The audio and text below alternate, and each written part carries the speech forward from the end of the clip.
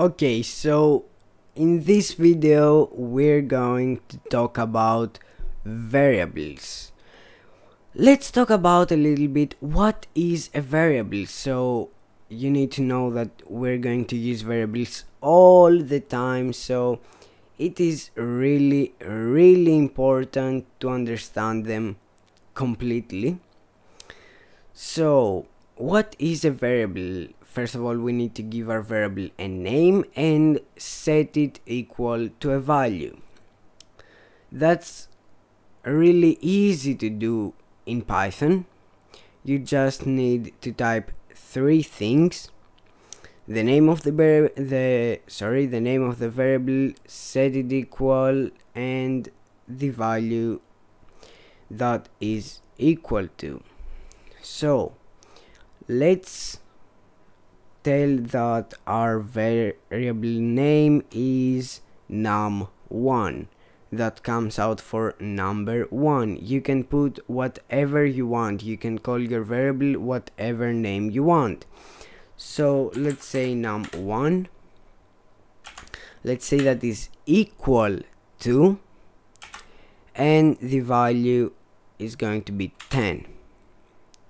Okay, so the name that is equal and the value.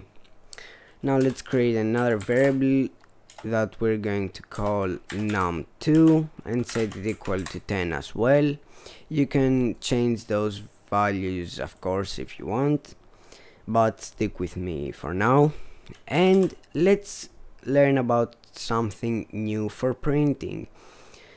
If we now print something, what you know is that we can print like answer.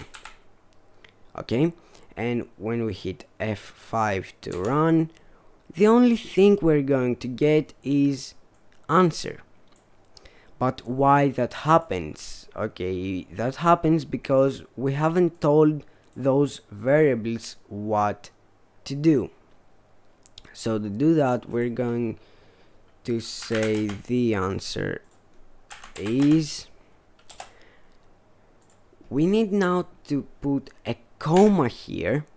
That's really important, and type the variable's name.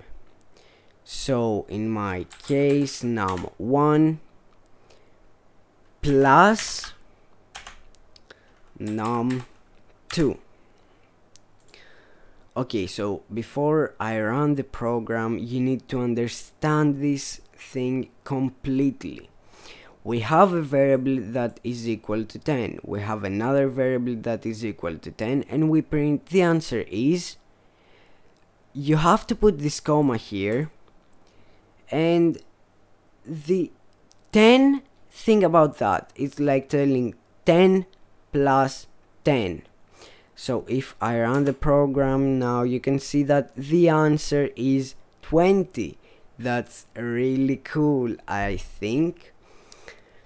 But this is not the best way to do it, or now it's the same thing, but if you want to use this num1 plus num2 a lot of times, you can do something else. So you can create another variable, let's call it answer, and say that the answer is equal to num1 plus num2. Does that make sense? Okay, so we did the same thing that we did before, but inside the variable. So what we can do here now is print that the answer is answer. So if I now run the program, you can see that the same thing happens, but I can do, like, I can print another thing. Let's print nice and answer. Okay, If we haven't set this variable, this answer variable, to num1 plus num2, we would have to print here nice num1 plus num2. So we can just create another variable answer that is equal to 10 plus 10.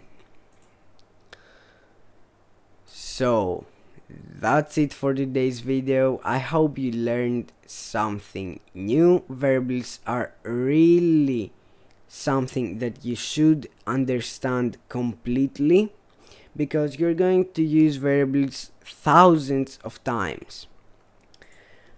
I will see you all in the next one. Bye bye.